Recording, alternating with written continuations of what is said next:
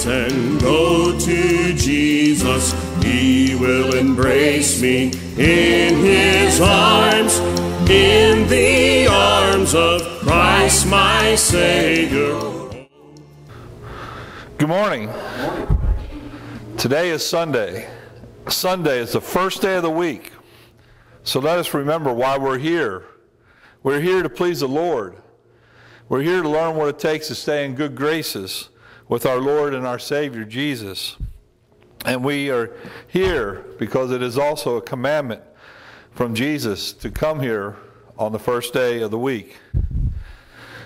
When we talk about Jesus, everything that we do is really all about Jesus.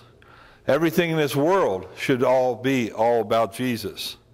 Listen to the words in a song that was written to the Lord by a man that the Lord said was a man after his own heart. We find in Psalms 28 these writings. Unto thee will I cry, O Lord, my rock, be not silent to me, lest if thou be silent to me, I become like them that go down into the pit. Hear the voice of my supplications when I cry unto thee, when I lift up my hands towards thy holy oracles. Draw me not away with the wicked and with the workers of iniquity, which speak peace to their neighbors, but mischief is in their hearts. Give them according to their deeds, and according to the wickedness of their endurance. Give them after the weak of their hands. Render to them their desert. Because they regret not the works, because they regard not the works of the Lord are the operation of his hands. He shall destroy them and not build them up. Blessed be the Lord, because he hath heard the voice of my supplications. The Lord is my strength and my shield. My heart trusteth in him, and I am helped. Therefore my heart greatly rejoice. With my song will I praise him. The Lord is their strength, and he is the saving strength of his anointed. Save thy people and bless thy inheritance. Feed them always and lift them up forever. David called the Lord his rock, and the Lord, who is David always put his trust into, as we see in different Psalms and different writings of David, David understood that without the Lord on his side, his enemies would destroy him. And he also understood that the Lord will always give a reward according to the deeds of man and according to the wickedness of their actions. David understood that the Lord will pay them for their works with their hands and render them their just deserts. Now hear the warning from David in verse 5, and take this to heart. Because they regard not the works of the Lord, nor the operation of his hands, he shall destroy them and not build them up. In Psalms 18, David sang unto the Lord after the Lord delivered David from the hands of his enemies and from Saul. David sang to the Lord in verse 1, I will love thee, O Lord, my strength. The Lord is my rock and my fortress and my deliverer, my God, my strength, in whom I will trust, my buckler and the horn of my salvation and my high tower. I will call upon the Lord, who is worthy to be praised. So shall I be saved from my enemies. David trusted in the Lord. And when David did sin, and it was pointed out to him that he sinned, David would repent. He would cry out unto the Lord because he did not want to disappoint his Lord. He would always have trust in God. David would sing, for who is God, save the Lord? Or who is a rock, save our God? You know, Moses tells us in Deuteronomy chapter 32, verse 4, that God, he is the rock, his work is perfect, for all his ways are judgment, a God of truth, and without iniquity, just and right is he. We know today that Jesus is the rock. Jesus is the rock that the church is built upon. The rock that this church, the church of Jesus, is built upon is the rock of salvation. We knew that nothing has changes, and that Jesus the Christ is the Son of God, and only through Jesus, who is a Christ, can one be saved. Can one be saved from death and hell's fire? It is written, Jesus Christ, the same yesterday and today and forever. When we read about Jesus in the Old Testament, when we read about Jesus in the New Testament, we see that Jesus was their rock and salvation, just as Jesus is our rock and our salvation today. And he will be forevermore. Jesus is Alpha and Omega, the first and the last. For Jesus was here in the beginning, and we know this from the gospel account as told to us by St. John in John chapter 1, verse 1 through 3. As it is written, in the beginning was the Word, and the Word was with God, and the Word was God. The same was in the beginning with God. All things were created by him, and without him was not anything made that was made. We also find in the book of Acts, chapter 1, in verse 9 through 11. And when he had spoken these things, while behold, he was taken up, and a cloud received him out of their sight. And while they looked steadfastly towards heaven, as he went up, behold, two men stood by them in white apparel, which also said, Ye men of Galilee, why stand ye gazing up into the heaven? This same Jesus which is taken up from you into heaven shall come in the like manner as ye have seen him go into heaven. Jesus was here in the beginning. Jesus walked this earth to show us the way. Jesus is now on the right hand of God in heaven, and Jesus will return for us one day. Why do we know this? And Peter, an inspired writer of God, also tells us in 1 Peter chapter 3, verse 22. He says, Peter tells us this about Jesus, who is gone into heaven and is on the right hand of God, angels and authority and power be made subject unto him. We find it written in the gospel account, according to St. Matthew chapter 16. And this is an insight, and this is also gives us an idea about why Jesus is the rock and Jesus is the cornerstone of the church. And this was the first time that the apostles had an insight to this. And we find this in Matthew 16, starting with verse 13. It says, when Jesus came into the coast of Caesarea Philippia, he asked his disciples, saying, Who do men say that I, the Son of Man, am? And they said, Some say that thou art John the Baptist, some say Elijah, others Jeremiah, or one of the prophets. He saith unto them, But whom say ye that I am? And Simon Peter answered and said, Thou art the Christ, the Son of the living God. And Jesus answered and said unto him, Blessed art thou, Simon Bar-Jonah, for flesh and blood hath not revealed it unto thee, but my Father which is in heaven. And I say also unto thee, Thou art Peter, and upon this rock I will build my church, and the gates of hell shall not prevail against it. And I will give unto thee the keys of the kingdom of heaven. And whatsoever thou shalt bind on earth shall be bound in heaven, and whatsoever thou shalt loose on earth shall be loosed in heaven. Jesus is the rock. Jesus is the cornerstone of the church, and all power is given unto Jesus. And we know this because in the gospel account also, according to St. Matthew in chapter 28, it is written, All power is given unto me in heaven and in earth. The problem today, though, is because of many people's ignorance, or because of lack of study, or combination of both, because they listen to false prophets, false teachers, many claim that Peter is that rock that Jesus was speaking of. But that is not what Jesus was saying.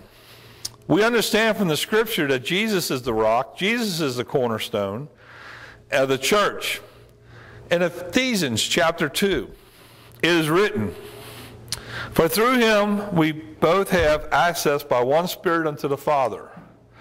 Now therefore ye are no more strangers and foreigners, but fellow citizens with the saints and with the household of God, and are built upon the foundation of the apostles and prophets, Jesus Christ himself being the chief cornerstone, and whom all the building framed together groweth unto an holy temple in the Lord, in whom ye also are built together in an habitation of God through the Spirit. You see, Jesus is the cornerstone. Jesus is the rock. All through the Scripture, all through the Bible, we can see this.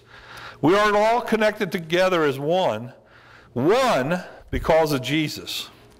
Now think about that. We are connected together to God through what? Through the blood of Christ. Jesus gave the authority to the apostles, as we saw. He gave them authority because he gave them the keys of the kingdom of heaven. And Jesus told them that whatsoever thou shalt bind on earth shall be bound in heaven, and whatsoever thou shalt loose on earth shall be loosed in heaven. And we understand that everything that the apostles bound on this earth and everything they loosed on this earth is in compliance with the will of Jesus, which is the will of God. They didn't do anything on their own, but Jesus gave them the authority. That's why the book of Acts is called the Acts of the Apostles, because that is what the church was built on. The fact of the matter is this: Jesus is the Christ. Jesus is the Son of the living God. Jesus is the Messiah. Jesus is the Savior of all mankind. It is Jesus who sacrificed all to save us from sin. It is Jesus who had no iniquities. Jesus is the only man to ever walk this earth with no iniquity, no wickedness, no injustice. Jesus was the only man to walk this earth that had no sin against God. Only the blood of Jesus could save Peter. You see, only the blood of Jesus can save mankind, including Peter. Peter was a man who, as David was a man, also sinned. But Peter and David had the one thing in common. When they sinned, when they went against the Lord, and they realized what they did, they repented, and they came back to the Lord. We find it written also in the gospel message, as recorded by St. Matthew in chapter 16, verse 21. It says, "From that time forth began Jesus to show unto his disciples how that he might go unto Jerusalem and suffer many things of the elders and chief priests and scribes, and be killed, and be raised again the third day." Who was teaching? Jesus. Who was learning? The apostles. Okay? Jesus is my rock, Jesus is my fortress, and Jesus is my deliverer. Jesus is my strength, in whom I will trust. He's my buckler and the horn of my salvation. Jesus is my high tower. I will call upon the name of my Lord Jesus, who is my Savior, who is worthy to be praised, and he shall save me from my enemies, because I trust in Jesus. The church, the Lord's church, is built upon the one who had no sin, and the one who can deliver us from death and from sin and from this evil world. And only Jesus has that power to do that. Was David calling a mere man his rock? You know, think about that. Did David sing, "I will love thee, Peter, my strength"? Did David say, "Peter is my rock, my fortress, my deliverer"? We know this is not true. You see, so many people, because they don't study things out, are so easily misled. Jesus is Lord, Jesus is the rock, and we are baptized in the name of Jesus. Peter, in Acts chapter 2, verse 36, he tells the world to this day, "Therefore, Let all the house of Israel know surely that God had made that same Jesus whom you have crucified, both Lord and Christ. He didn't say, hey, he made me. No, he said Jesus is Lord and Christ. Paul, an inspired writer. Paul, an apostle of Jesus, who's an apostle on this side of the cross. Turn with me to the book of Romans. In Romans chapter 1, Paul tells all who have ears, he tells us to us this day. Starting with verse 1, he says, Paul, a servant of Jesus Christ, called to be an apostle, separated unto the gospel of God, which he had promised afore by his prophets in the Holy Scripture, concerning his Son, Jesus Christ our Lord, which was made of the seed of David, according to the flesh, and declared to be the Son of God with power, according to the Spirit of holiness, by the resurrection from the dead, by whom we have received grace and apostleship for obedience to the faith among all nations for his name, among whom are ye also called of Jesus Christ. We are called to Jesus, not to Peter. Peter himself would never have let anyone say that. Peter would never have let anyone say he was the rock. He would have never let anyone worship him. He would have never said he was the cornerstone of the Lord's church. Peter was way too humble of a man to do that. Let's turn also to a writing in 2 Timothy, if you would. 2 Timothy chapter 2. And again, these are instructions from an inspired writer. And these were written to the evangelist Timothy. But they are written for us today as well. So we know who Jesus is. And we understand how we should be living our life. And he tells us in chapter 2, starting with verse 1. Thou therefore, my son, be strong in the grace that is in Christ Jesus. And the things that thou hast heard of me among many witnesses, the same committeth thou to be faithful men, who shall be able to teach others also. Thou therefore endureth hardness as a good soldier of Jesus Christ. So, if Peter was the rock of the church, wouldn't he be telling him to be strong in Peter? But he's not. He's telling him to be strong in Jesus Christ. These are things, folks, that we need to make sure we understand, because we need to have the knowledge of who Jesus really is as people try to diminish him. God made Jesus to be sin for us.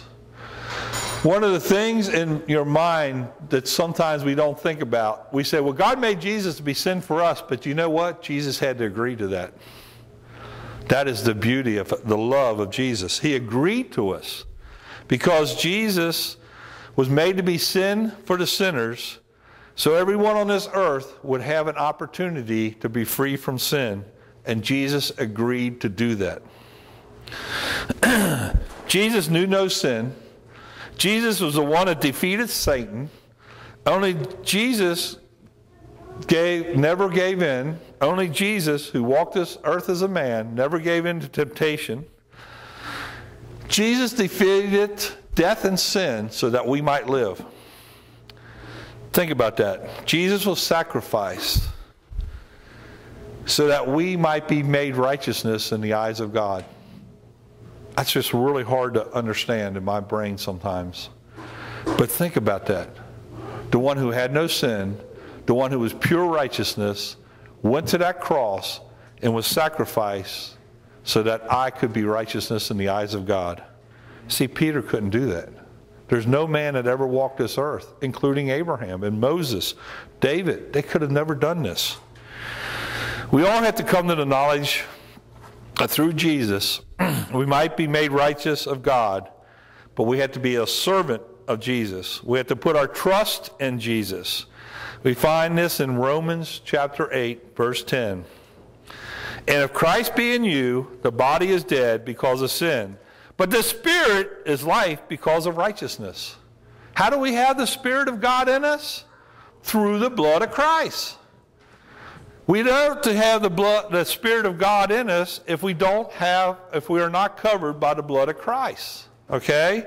When you come up out of that water, we receive the gift of the Holy Spirit. And that is why God sees righteousness in us, because of the gift of the Holy Spirit, because of the blood of Christ. Too many in this world today will not give Jesus the credit for saving this world. Too many people in this world today will not come to the knowledge that without Jesus, you're not going to get out of this world alive. Too many people today say this is a new age. It's a new time. We have other ways that we can go to heaven. Surely God understands there's more than one way. Look at all the different religions on this earth. The Bible is clear. The Bible is clear in Ephesians chapter 4. There is one body and one Spirit, even as you're called in one hope of your calling. One Lord, one faith, one baptism, one God and Father of all, who is above all and through all and in you all. That has not changed. That has not changed at all, and it will never change. When this world is afire, this will still be the truth. Amen? For all those who think there's another way, Brother Paul wrote this for us in Galatians chapter 1. He wrote this. Now people say, well, he wrote that to the Galatians. No, he wrote this to everyone who starts straying away. In Galatians chapter 1, starting with verse 6, he says, I marvel that ye are so soon removed from him that called you into the grace of Christ unto another gospel, which is not another, but there be some that trouble you and would pervert the gospel of Christ. But though we are an angel from heaven, preach any other gospel unto you than that which we have preached unto you, let him be accursed. And we say, and we said before, so say I now again, if any man preach any other gospel unto you than that ye have received, let him be accursed. For do I now persuade men or God, or do I seek to please men? For if I yet please men, I shall not be the servant of Christ. But I certify you, brethren, that the gospel which was preached of me is not after man. For I neither received it of man, neither was I taught it, but by the revelation of Jesus Christ. Amen. To all those who are going into Mormonism because an angel of the Lord supposedly appeared before John Smith, it may have been an angel, but it was not an angel of Jesus.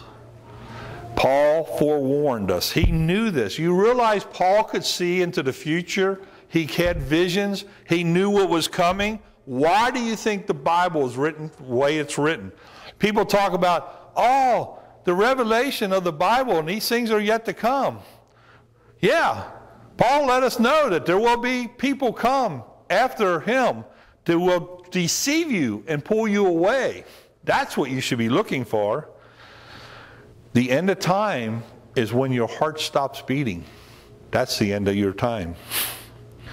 Paul did not say what man wanted to hear all the time. You got to understand, when you read the writings of Paul and you see the trouble he got into, he did not preach what man wanted to hear. He never preached what tickled man's ears. Paul preached Christ. He preached Jesus. And he taught people what Jesus commanded of us so that we could be pleasing to Jesus, which would be pleasing to God the Father. Paul was a servant of Jesus Christ. Paul was clear. If any man preach any other gospel unto you than that ye have received, let him be accursed. We can only preach what is in the Bible, because the Bible is the true Word of God given to us by Jesus Christ. Today's no different. Today's no different. We have people out there perverting the gospel of Christ. We have people out there perverting the Word of God.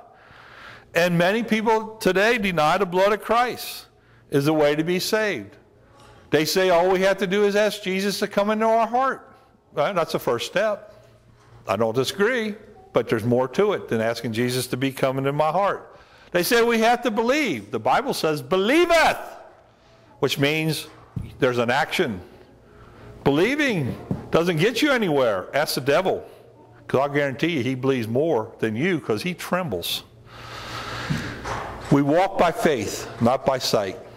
Too many people today want to see miracles. They want to see signs.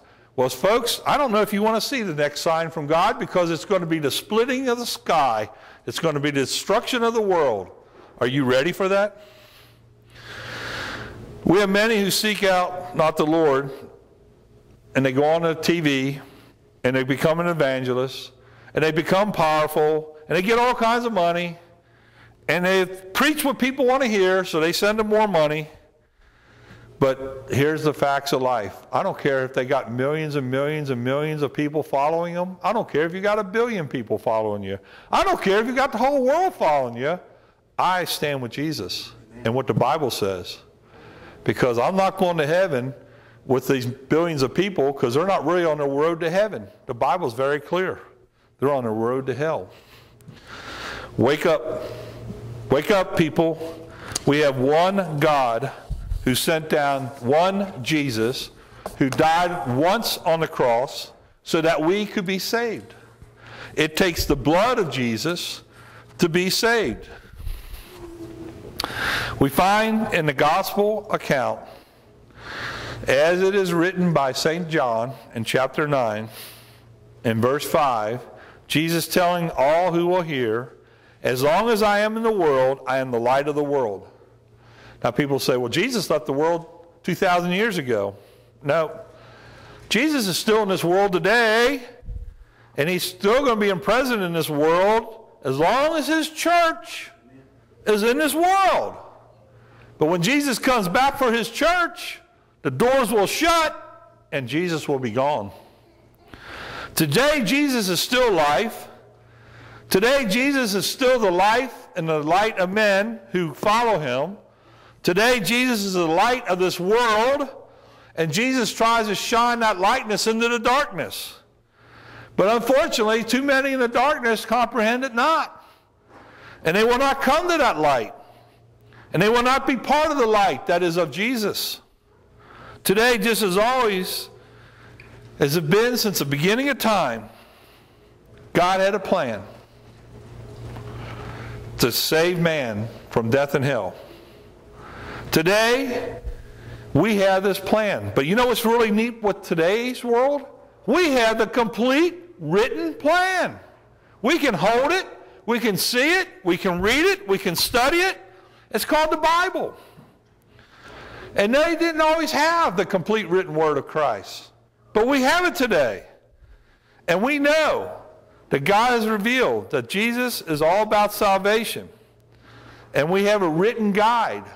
A guide that helps us get through this world and help us to stay on that narrow path to heaven.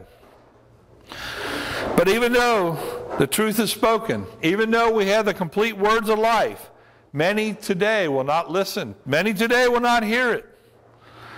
You know, it reminds me of something that we see in the gospel message, and it's written in John chapter 9, verse 40 through 41. When the Pharisees were always trying to trick Jesus, and is written, and some of the Pharisees which were with him heard these words and said unto him, Are we blind also? Jesus said unto them, If you were blind, ye shall have no sin, but now ye say, We see, therefore your sin remaineth. You see, we have so many people in the world today that they think they're so learned. Oh, I went to college, I got all these degrees, or you know, I'm too smart to follow these things because that's old stuff. That's old things, worshiping a God. How did this world get here? Did you ever notice, I mean, if you stop in the morning, take tomorrow morning, watch that sun come up. Every day it comes up in the same spot in the east. Wow. Does man make anything that works the same way every day? Even our computers don't work every day, do they? I mean, when you stop and think about it, how long has that sun been coming up? Wow. Thousands and thousands and thousands of years. What has man made that's been lasted thousands and thousands and thousands of years? Sin. But that's what I'm saying is we got to really think about these things. You see, today many people are blinded and they don't see. I believe sometimes it's because of greed. I think some preachers, because they found a way to make so much money, build great big buildings and do all these things, the greed has gotten in their way. It could be lust. It could be lust for power. They like that power. You see, every apostle in the Bible, even the angels, would never let man bow down to them. But today, oh, man loves that, to be bowed down to. But most of it is just plain laziness. We won't pick up the Bible. We won't read the Bible. We won't check on what people are telling you. You won't verify it. And you're going to be held accountable. Each and every one of us, by ourselves, will be held accountable. We find it written in the gospel account, as told by St. Matthew, chapter 12, 36 and 37, that every idle word that man shall speak, they shall give an account thereof in the day of judgment. For by thy words thou shalt be justified, and by thy words thou shalt be condemned. See, we are held accountable for our own actions. We can't blame it on anyone else. We have to keep our guard up. People are always trying to tear us down. We have to understand that Jesus is still in control if we allow him. Just like David, when he was all surrounded by his enemies, he's put his trust in God. Many are trying to show people a different way. They're trying to show us a different way. But there's only one way, and it's through our Lord and our Savior, Jesus Christ. Jesus tells us this in the gospel, and this one I'm taking today as is written by St. Luke in chapter 11, verse 9. He says, ask and it shall be given you. Seek and ye shall find. Knock and it shall be opened unto you. For everyone that asketh receiveth, and he that seeketh findeth, and to him that knocketh it shall be opened. These three words we should keep in our mind. Ask, seek, knock. Jesus tells everyone that asketh will receiveth, and he that seeketh will findeth, and he that knocketh it shall be open. What's he saying? He didn't say ask. He said asketh. That means you've got to keep asking. And then you will receiveth, which means he'll give you morefold. And he that seeketh, that doesn't mean, oh, I went out today for about 10 minutes and I was searching for what I thought the Lord wanted me to do. Seeketh means you're seeking your whole life. How are you going to find it if you don't seeketh it? And knocketh? Oh, Jesus went home. I'm leaving. That isn't what he said. Knocketh, knocketh. Keep on knocking on that door as if your very life depended on it.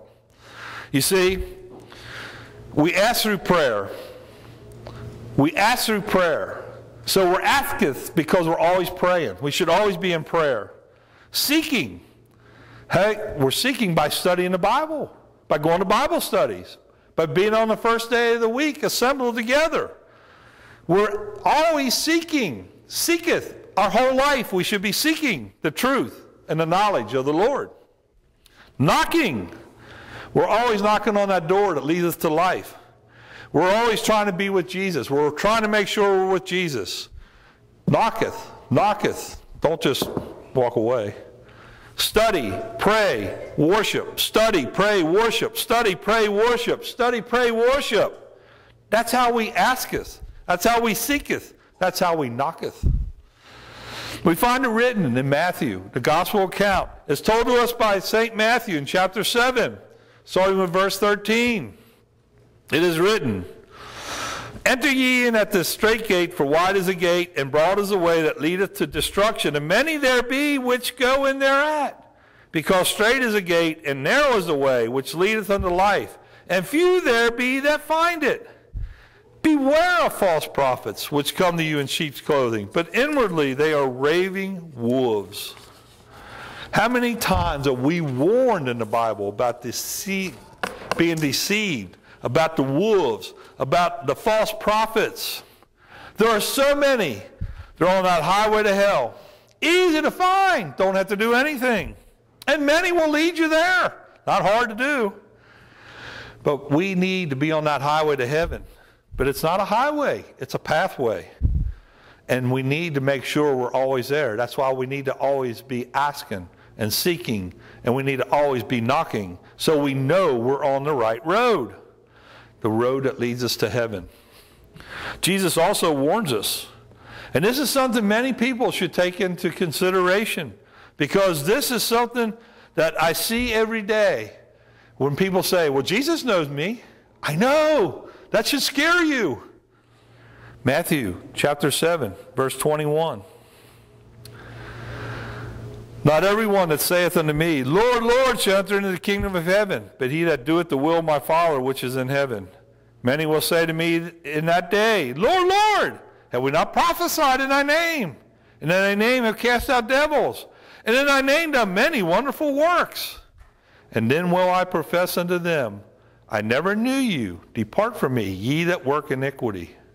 Oh, can you imagine all the people, all these years, who thought it wasn't necessary to go under that water and be covered in the blood, who were told and deceived that all they had to do is ask Jesus to come into their heart and be a good guy and put some offering in the money once in a while, a couple times a year, take the Lord's Supper.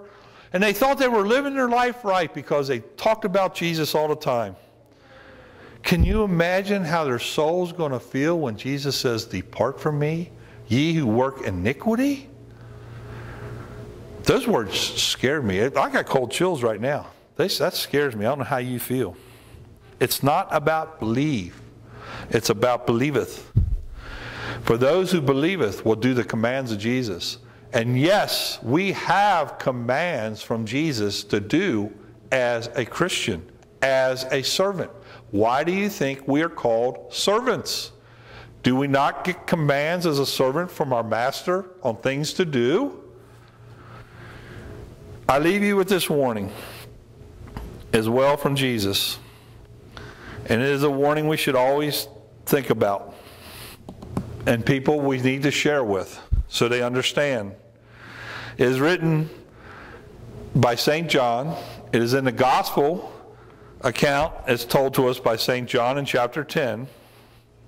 Jesus left this for all those who have ears to hear, starting with verse 1.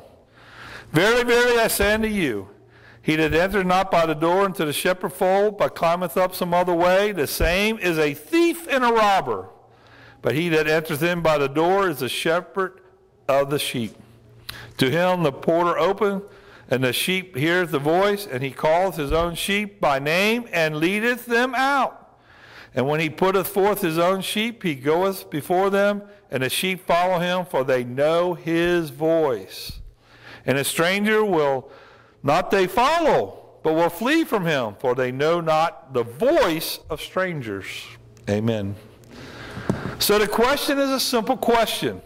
Well, you know the voice of the Lord Jesus. Are you close enough to Jesus? Are you studying the Bible enough so that when you hear the voice, you will know it is of Jesus? Are you covered in the blood of Christ? You see, we are told in the book of Romans, chapter 6, and this is something, again, to understand. Study it out. Understand. It goes with John 3, it goes with Acts 2:38, and several other passages in the Bible. In Romans chapter 6, starting with verse 3, it says, Know ye not that so many of us were baptized into Jesus Christ, were baptized into his death? Therefore we are baptized with him by baptism into death, that like as Christ was raised up from the dead by the glory of the Father, even so we also shall walk in the newness of life. For if we have been planted together in the likeness of his death, we shall also be likeness in his resurrection. Knowing this, that our old man is crucified with him, that the body of sin might be destroyed, that henceforth we shall not serve sin. For he that is dead is free from sin. Now if he had been dead with Christ, we believe that we shall also live with him, knowing that Christ being raised from the dead dieth no more, death hath no more dominion over him. For in that he died unto sin once, but in that he liveth unto God. Likewise reckon ye also yourselves to be dead indeed unto sin, but alive unto the living God through Jesus Christ our Lord. You are saved by the blood of the Lamb. And it is all about Jesus. You see, he didn't say you're alive through Peter, the apostle. We're alive unto God through Jesus Christ, because Jesus Christ is our Lord. Amen?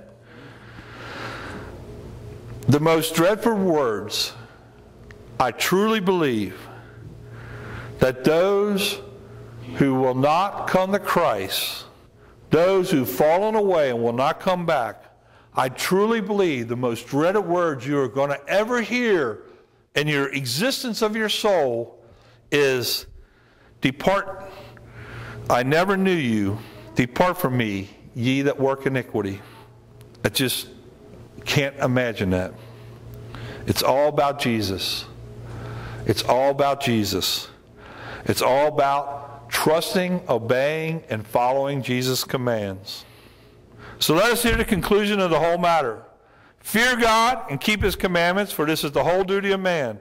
For God shall bring every work into judgment with every secret thing, whether it be good or whether it be evil. Today, now, if you are outside of Christ for any reason, why are you there? If you don't have the blood of the Lamb, do it now. Accept Jesus. If you believe there's a Jesus and you've never been baptized, what is holding you back? Repent, be immersed in that water, come up a new creature in Christ, and then you will receive the gift of the Holy Spirit. And if you are one who was saved, but you've fallen away, there is nothing that you could do or have done that the blood of Christ won't cover you. So why are you not coming back to Christ? Why do you let the devil win by saying you can't come back? Jesus says, you are covered in my blood. Repent. I'm your advocate with the Father, and I will bring you back into the fold. The devil says, nah, he won't. Who do you believe? The father of all lies or the father of all truths?